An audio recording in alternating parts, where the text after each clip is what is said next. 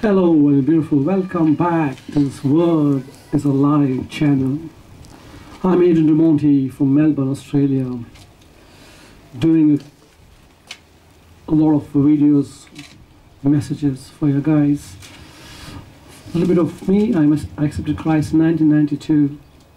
Ever since walking and growing in Christ, I've been teaching and preaching His Word for the last 15 years now. We as a team felt inspired by the Lord to share some of our teachings on YouTube, which will bless you guys. We have done a few talks just before I start this message. We've done a few talks, and it's all accessible in this channel. Word is Alive. So just all you have to do is click on and be blessed with all the messages. A couple of them are already put up for you guys in YouTube. You can also visit us on Facebook, which is Adrian D'monte at Answerable Faith. Adrian D'monte at Answerable Faith. So be blessed. I hope the Lord blesses you and give you revelation of His Word. Well, we're going to look at another important one in this moment. This is based on the Old Testament, one of the book of the Old Testament. A book is used by many of the writers, most of the motivational speakers, both secular and Christian, uses this book. And you guessed it, it is the book of Proverbs, a well-known book. Many people use that book for motivation insights. You know, Proverbs written by King Solomon, who is the son of David, king of Israel, who was the son of David, I should say, has written these books, and he written another few more books of his. Now, the word Proverbs actually means in Hebrew to be like. The word Proverbs in Hebrew means to be like. Proverbs can be defined a short statement based on long experiences. Those wise people came up with words of wisdom. They used proverbs. Those are based by their own experiences that they had in life. And likewise, this king of Israel, Solomon, has written this book. In fact, the theme of Proverbs is basically wisdom, which is the right use of knowledge. For wisdom is more than an intellectual pursuit.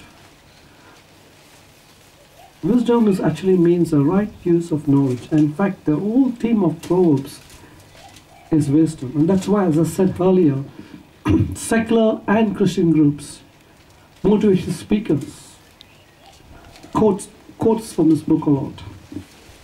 Now, what you're going to see today is from Proverbs 3, verse 5 to 6. We're looking at Proverbs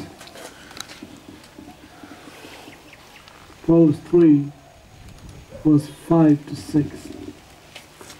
And I captioned the message today is the convergence on the mount and the provision of the Almighty. It's a mouthful of a statement. The convergence on the mount and the provision of the Almighty.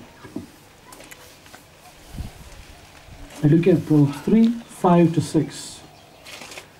Before I start, I always like to say every promise in the Bible comes with a condition or a criteria, if you like, which sets the platform or ground to be fulfilled. Every promise from Genesis to Revelation, every promise which is contained in the Bible, from Genesis to Revelation, always comes with a condition or criteria before the promise. A criteria which sets the platform or ground to be fulfilled. The mistake is to take a promise without knowing the criteria or without knowing the condition which has to be fulfilled. Likewise, look here in Proverbs chapter 3, I'll read 5 to 7. Trust in the Lord with all thine heart, and lean not on thy own understanding. In all thy ways acknowledge him, and he shall direct thy paths. A well-known scripture. Trust in the Lord with all your heart, and lean not unto thine own understanding. In all thy ways acknowledge him, and he shall direct your paths.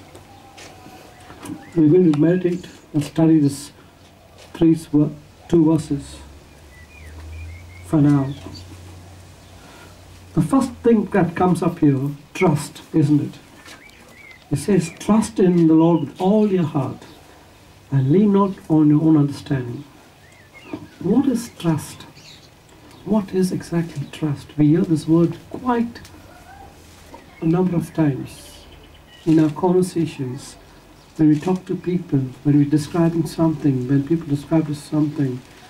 The word trust is very often used among us.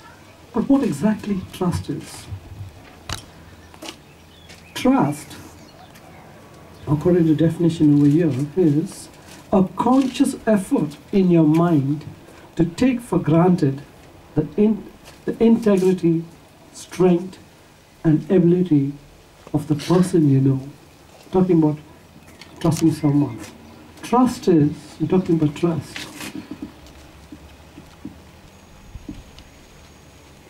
What is trust?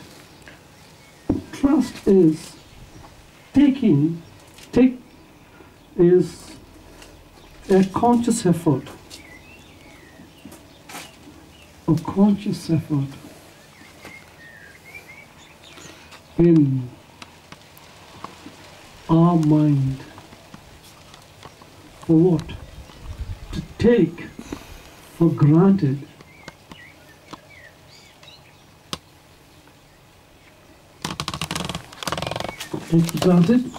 the integrity,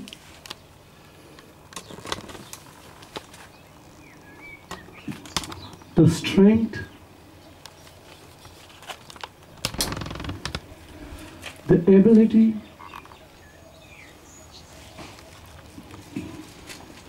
of the person who you know, of the person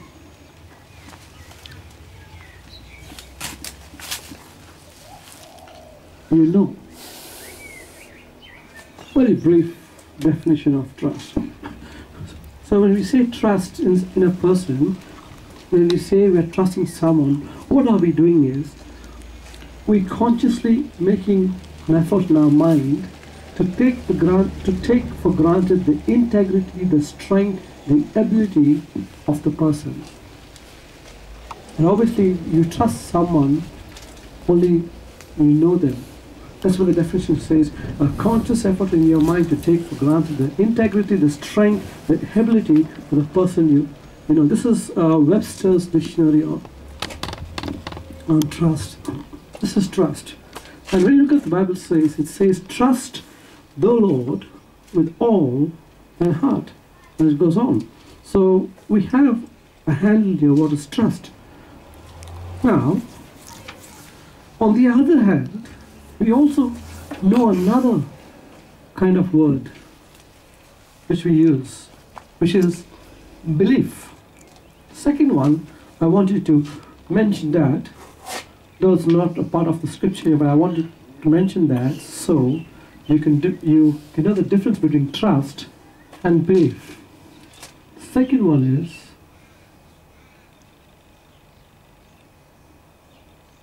belief. Now, what is belief? We see trust. What is belief? I can tell you for sure, belief is not the same as trust. But then what is belief? Belief, according to the definition again, belief is a conviction of the truth of some statement or reality of some being, thing, or phenomenon, especially when it's based on examination of evidence. That's all it is. So when you say belief, it's a conviction of the truth of some statement that we think is true. So it's a conviction of the truth of some statement, of a reality. I'll write it down so that you can compare it. So belief again is a conviction. What is a conviction? That you really think it is. A conviction of a statement. It's a conviction of a statement. It's a conviction of the truth, of something. Something or some statement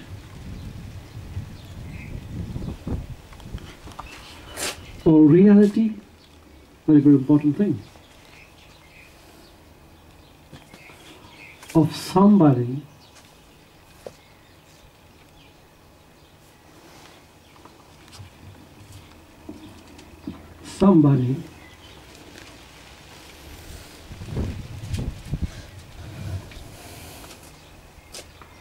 of course based on the examination of the evidence. You see the difference? Belief is that you think that you are actually think is real, of something you feel is to be true, or some statement or some reality or somebody. That's on belief.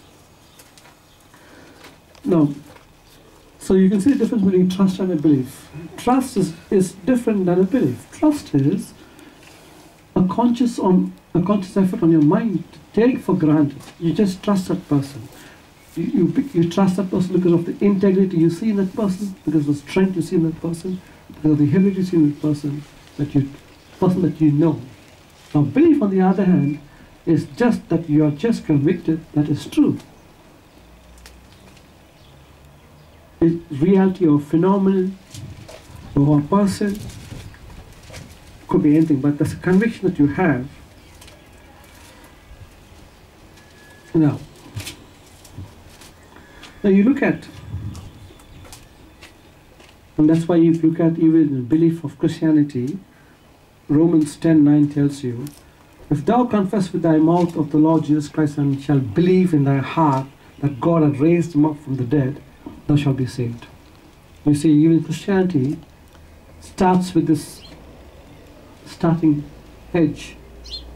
Of course, the entire faith of Christianity is this believing, confessing with your mouth and believing in your heart that Jesus is God, that God raised him up, and you shall be saved. That is Romans 10:9 tells you.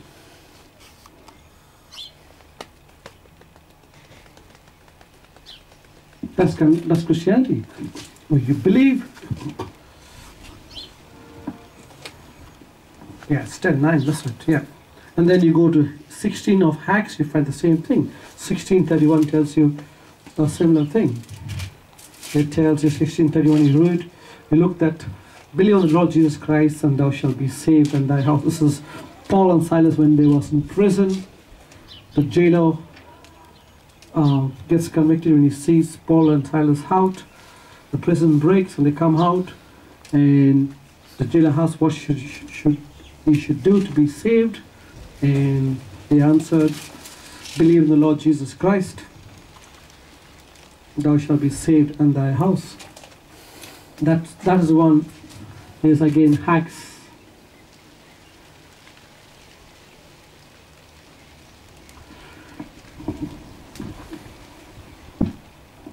Now, why we need to know all this is important to make that difference. Acts 16:31 says that. Now, so this is belief, and you have trust in the front, in top. All right. Okay, moving on to the message. Now, what are we looking here? We're looking at in Proverbs, trust in the Lord with all your heart, and lean not on your understanding. In all thy ways acknowledge him, and he shall direct your path. We've seen what is trust, we've seen what is belief. Now, to trust someone, as I said, it goes beyond belief on God. It's to trust on God. Now John 1:4, if you turn your Bible to John 1:4, I'll show you one before we go on. John, it's important to always have scripture as a reference. You go to John, Gospel of John 1:45 to 50, tells you about someone called Nathanael, one of the earliest disciples, and how he comes. Philip brings him to Jesus, and Jesus tells him off straight away, "Behold, an Israelite, deed in whom is no guile." And Nathanael said unto him in verse 48, "Whence knowest thou me?" Jesus answered and said, "Before thy Philip called thee, when thou was under the fig tree, I saw thee." And then in verse 50 of Gospel of John 1, Jesus answered and said, "Believe I said unto you, I saw thee under the fig tree, you believe. Thou shalt see greater things than these." And he goes on to say what he meant by that. So here you find Nathanael. When he comes to Jesus, Philip brings him to Jesus and he tells that he found the Messiah. And Nathanael, he comes as a skeptic, not really sure, but since Philip calls him, he comes. But before he could come, Jesus looks at him and tells him something where he's been from. And Nathanael gets very taken up with that, and he says, "How do you know me?" And he says, "Lord, I believe that you are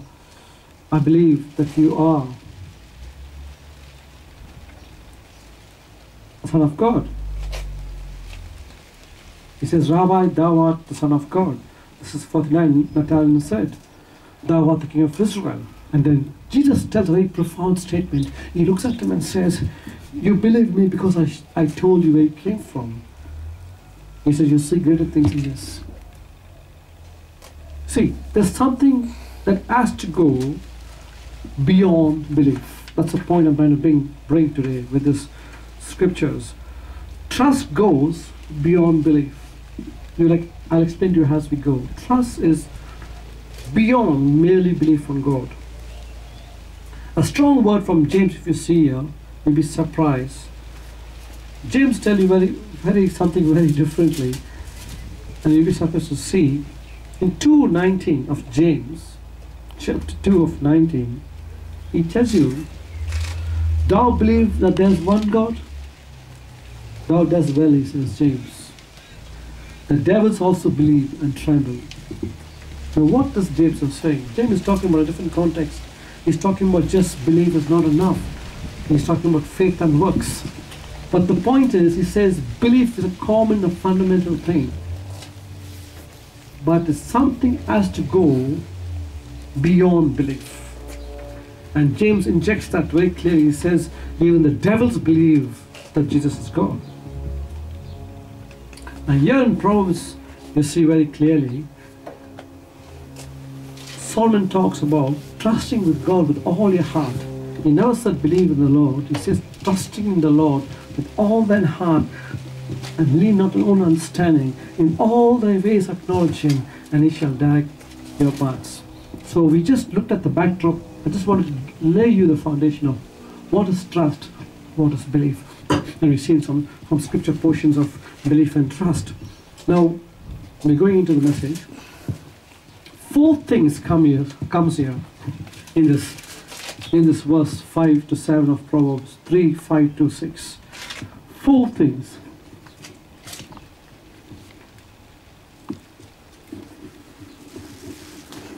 If you read that word properly and clearly, God will open your understanding to see 4 things there. What are the 4 things? The first one, trust in the Lord with all your heart, and lean not to your understanding. In all your ways acknowledge him, and he shall direct your paths. The first thing you see coming out from that 5 to 6 verse is heart.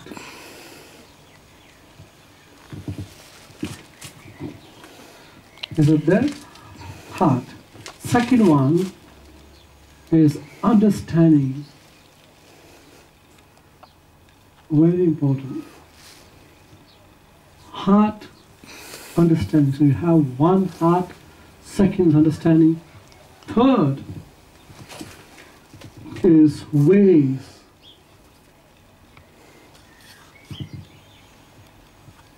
and the fourth is paths. So very simply put, read 5 and 6 verse of Proverbs 3. You see heart, understanding, ways, and paths. In fact, to put it more personally, is our heart, our understanding, our ways, our paths. How do I say that? He says, trust in the Lord with all thine heart. So, in other words, trust in the Lord with all our heart, trust in the Lord with all our heart, all our understanding, our ways, and our paths. I'll show you how we go into it. But you see 4 things clearly coming here. Heart, understanding, ways, and paths. I want you to note, paths is an plural, and ways are plural. Just note that as we go.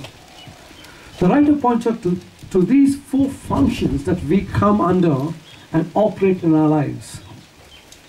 Please listen to me very carefully. First one, there's a connection, yummy, between these 4 functions. First application I'm putting to you. First application, there's a connection between 4 functions.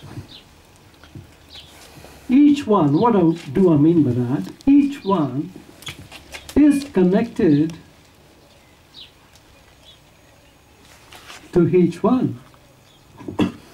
So there's a connection between these 4 functions.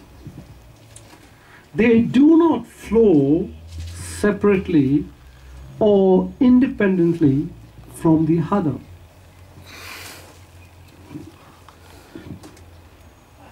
4 are here, but 4 are interconnected. They do not flow separately or independently from the other. First observation to look. Second one is, there is also an order in the connectedness. How do I say that? The first observation we see, they are not separately. They all are connected to each other. Second one is, there is an order in their connectedness. How do you know that? Look at the scripture. Trust in the Lord with all your heart, and lean not on your own understanding. In all your ways, He shall direct your paths. You see, there is an order. For the Lord to direct your paths, there's something has to be done before. And then something has to be done before. And then something has to be done in the beginning. And you see a order. There's a order there. For you to reach here, you have to follow or move to a process. That's why I said there is an order in the connectedness. Second one, or rather, this is the first observation which has 2 points. So there's a connection between 4 functions. They don't flow independently, they flow together. The second one in the first observation is there's an order, the connectedness. The second big one is, the writer actually puts 4 functions in 2 sections or compartments. You're going to see that. Follow me. So it's such deep revelation in these 2 small little verses. The writer actually puts 4 functions into 2 sections. These are 4 functions, but they are put in 2 sections. He joins the first 3, yummy, together, and the last function separately. How do I say that? He joins the first 3 together, and the last one separately. He goes on to say the last function is directly affected by the previous 3. And these three determines the result. Are you getting me this in this moment? It's such a simple but deep teaching. These three, as I said, I'll repeat once more, is joined together. So I said there's two sections. This is one section and this is one section independently. These three are joined together and this is separately kept. Now as I said, the last function is affected by the first three. Verse 5. So we're going to look at each one separately. Heart. You look at heart. What is heart? Heart simply means the center of all total personality, other than being a organ in the body. But metaphorically, a heart is a total personality with reference to intuition, feeling, and emotion. Many times the Bible talks about heart. It talks about from the heart proceeds, or rather produces, the issues of life. If you look at Proverbs, again go back to Proverbs 4, just 2 pages away, 4:23 tells you, keep thy heart with all diligence, for out of it are the issues of life.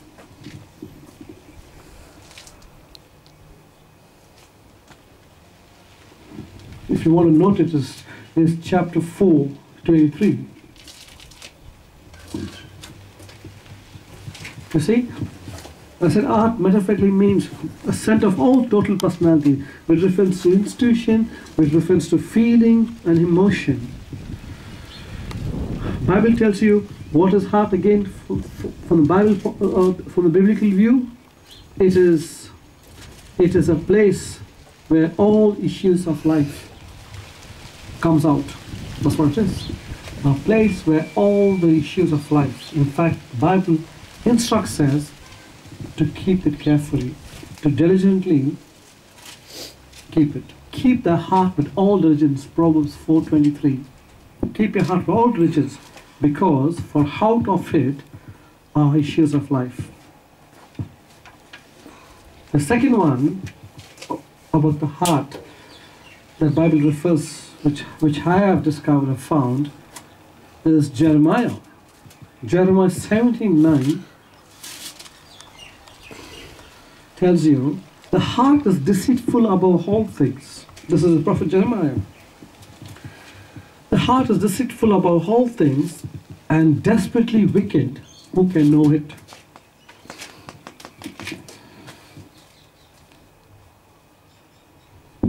It's Jeremiah 17:9. You can check it in your Bibles. Jeremiah tells us the heart is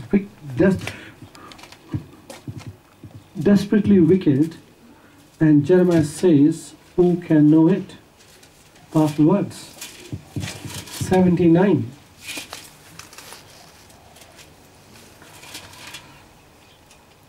Who can know it? The heart is deceitfully above all things, deceitful above all things, and desperately wicked. Who can know it? So, why I'm saying these two things, I gave one scripture, the Proverbs speaking about issues of life, and here Jeremiah tells that it can be so delicate and dangerous as well. So that's the heart, the center of all personalities, center of total personality. May have even Christ made reference to the heart. He said, whatever comes out comes from the heart that defines a person. So heart is so important. The second one is understanding. So what is understanding? Again, we know understanding is a mental process that we grasp things, that we draw things that we see, things that we feel, things that we experience. That is, it's a personal interpretation of things happens around us. Each of us understand things the way that we see it. So it's a mental process. We grasp things based on seeing, based on feeling, based on experiencing, and then we give our own personal interpretation to things. That's understanding. Third one Ways. What is ways? Ways are simply methods of doing things, accomplishing things, manner in which something is done or happens. In fact, Proverbs 16:2 tells you, all the ways of man are clean in his own eyes, but the Lord weighs the spirit. Again, ways. So ways is the way that we do things, the method or the style, if you like, that we do things. Now verse 6 of Proverbs 3, it says, in all your ways acknowledge him. That's where ways comes. After he's asked us to trust the Lord with all our heart, and after he's asked us to lean not on our own understanding, he goes on to ways. He says, acknowledge your God with all your ways. What is to acknowledge? Acknowledge is to admit, to recognize the authority or the validity of God in our lives. Now again, let me go back and explain to you about understanding. He's asking us to lean not on our own understanding. What is to lean? Lean is to just either permanently or temporarily move to one side. Literally means is to lean on, and Bible is actually instructing us not to lean on our own understanding. Understanding, just how we see, understanding is the way we look at things, the way we interpret things. Bible is asking us to not to lean on our own understanding, not to put yourself on a side, not to depend, if you like, depend on our understanding. And then you find, he says, in all your ways, acknowledge who? Acknowledge him, God. In all our ways, he's asking us to acknowledge him. Now we're going to look at this 4 qualities today. We've seen heart. All this is talking in the context of trust. Heart, understanding, ways, and parts. We know what is heart, we've seen what is understanding. We know that we should not lean in our own understanding. We should acknowledge God in whatever we do, our methods, our styles, which is the ways. And then only Scripture says that he shall is a very definite word in English. Shall direct thy paths. Not he may, but he shall means he will direct your paths. So we're going to look at one example from the Old Testament and to see how all this converges, how this all comes together. Turn your Bibles if you like.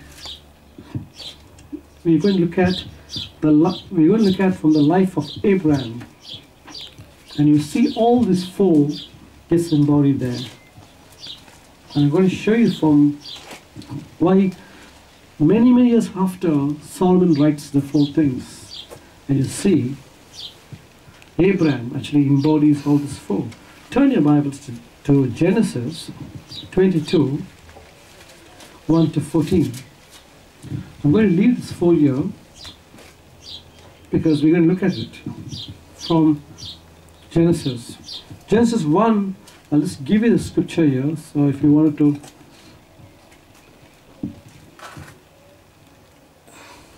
Genesis 22, 1 to 14. We all know the story very well.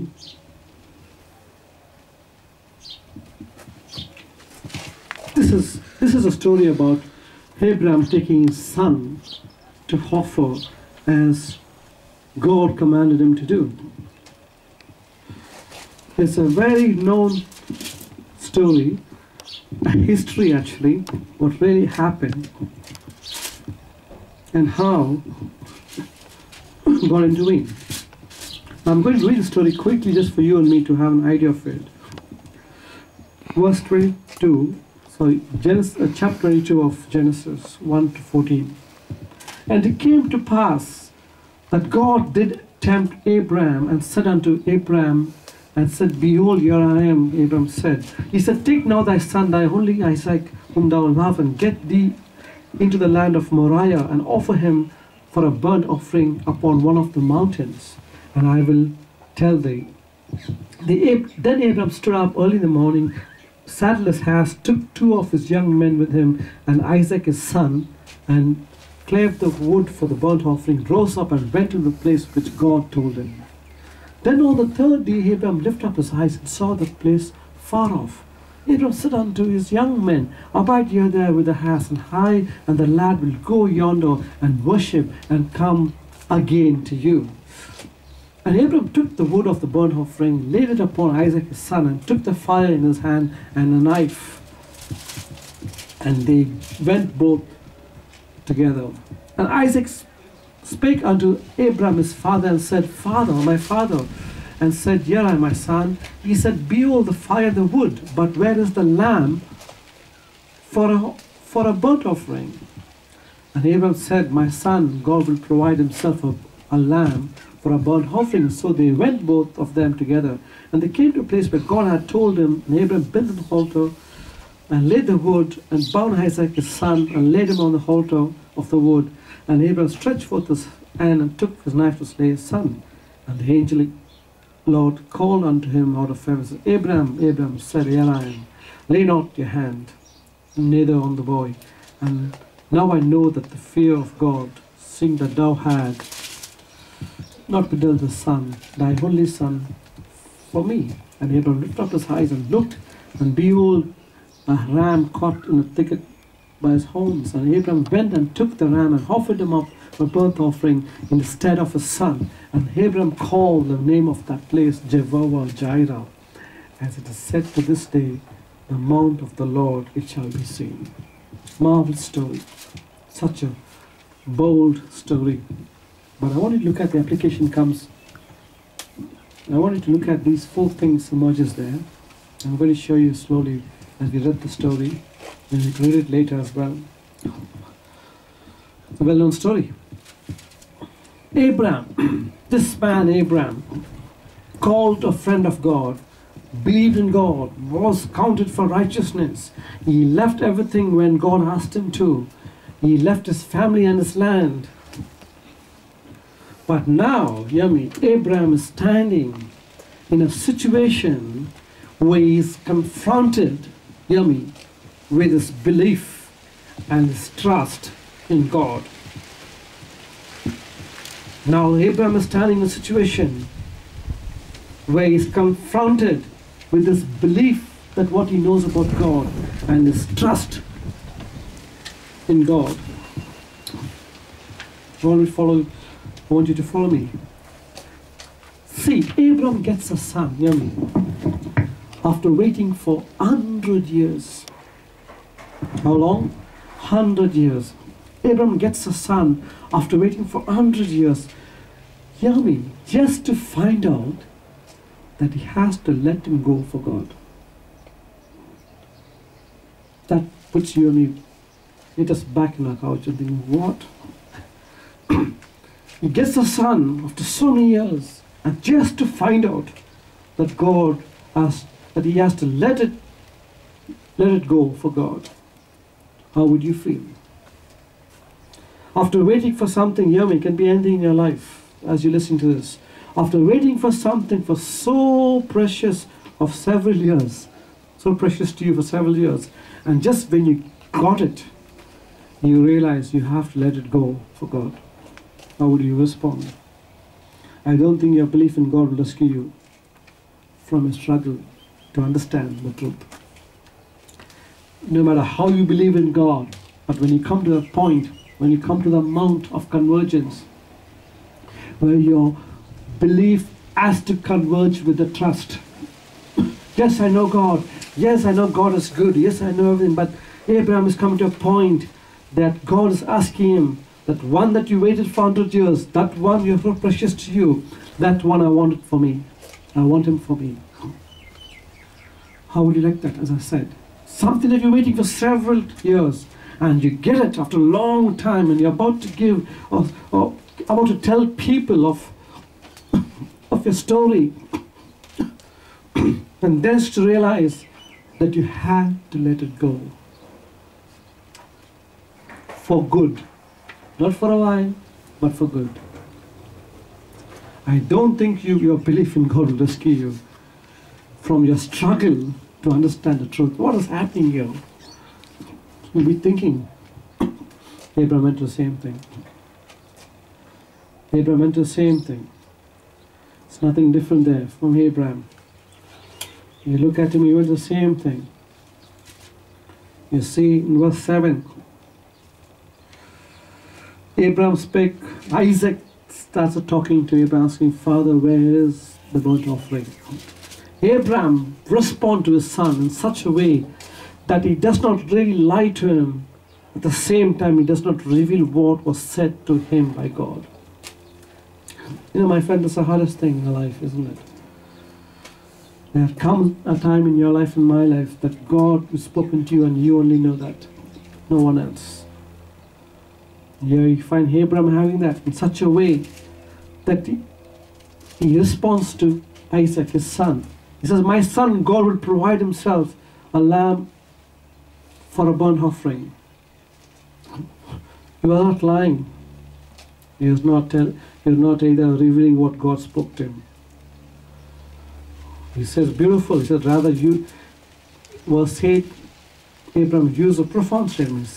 You find that statement of belief and trust in the sovereign God is coming together. That's why I captioned this message, Convergence on the Mount. He knows God as his friend. He knows God. He believed God to leave everything in his family. He's come a long way. He is accountable for righteousness. But there comes to a point at the mount that his belief has to meet up with his trust.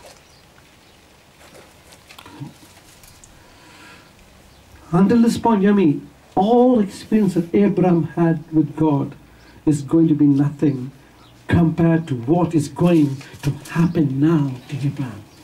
Now. All this, until this point, all that his experience Abraham had about God is going to be nothing compared to what is going to happen now.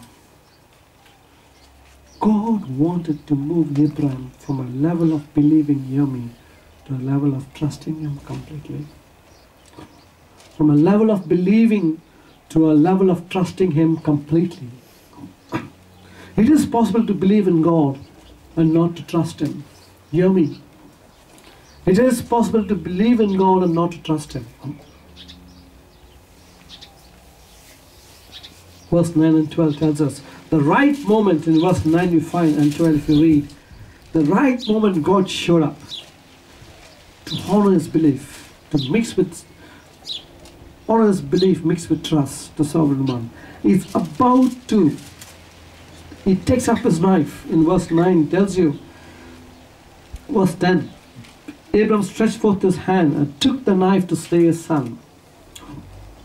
Not too late, not too early. The angel of the Lord called him out of heaven and said, Abraham, Abraham, lay not thy hand upon your lad. You know, verse 13 tells us God had a plan to Abraham's eye to see the provision of God. I want to say something here. If you look at verse 13 here, it's very interesting to watch. This man goes with his son to the mount. And he's sure that God wants to, he should lay his knife on. At this point, all he knows is he trusts God. He doesn't know how, he don't know when, but he knows for sure that he trusts God with all his heart. His belief on him, his trust on him. And he takes the knife to stretch at just the right time, about to touch the body of his son Isaac. The Lord stops him. What do you call it? Picoseconds? Abraham was not doing a slow motion there. He was not saying that I'm going to do it now. He took his stretch, his knife, and his almost seconds to touch the body of Isaac. God can work in picoseconds, in nanoseconds, in picoseconds, in faster than light. His speed is more faster than anything else. Abraham was having a knife and saying, Lord, are you listening? I'm going, no. He went all for it. And before it actually touched him, the voice got him. That is the God we serve. It shows up always in time. You find your, and what really interests me is, verse 13 tells you, when Abraham lifted up his eyes and looked, behold, he seen a ram. Wait a minute.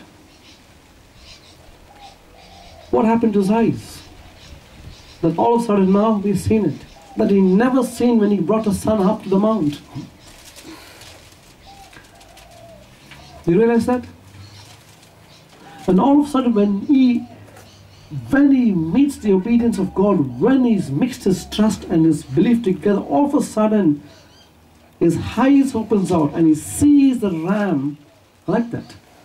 All of a sudden when he does what God wants him to do, it's like the Lord suddenly opens his eyes and he sees a ram there. Now how big that place can be, the altar. You would not seen a ram next there, and you in that place is a altar of burnt sacrifice. But Abraham lifted up his eyes and looked, and behold, a ram. And Abraham knew exactly what to do at that moment. He went and took the ram and offered it. Sometimes revelations can come, hear me, from God when you believe and trust in Him, when He wants you to be in a place. Sometimes your eyes can only open when you've done what God wants you to do. Because you see that in Abraham's life. He's in the altar. Even Isaac asked, where is the lamb? Because Isaac could not see the lamb. Neither did Abraham can see it. But after he's done what he was supposed to do, all of a sudden his eyes open, something like from his eyes fell off, and he's seeing the provision of God. Verse 14, it was his conviction of God that he said, I'll call this place Jehovah Jireh. What that means, Lord who provides. The mount of the Lord which shall be seen. Lord who provides came only after coming to trust God. You know what I mean? Only when we are able to move from an arena of belief to trust in God, we will be able to experience God as He is and say, God is my provider.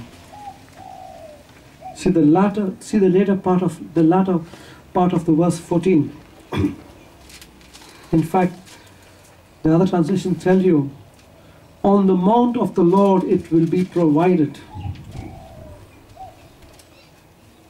Abraham met his provision on the mountain. Which mountain? Not just a literary mountain, but a mountain where his belief was converged with his trust. When his belief was converged with his trust on that mount, he's seen another dimension of God. God showed a mountain in verse 2, you see. Abraham had to climb to the mountain of the... You know what I see here? Abraham had to climb on that mountain of his heart. He has to climb the mountain of his understanding. He had to trust God with all his heart. Imagine, I don't think even his wife knew that he's going to take his son to offer. Because that revelation or that instruction only came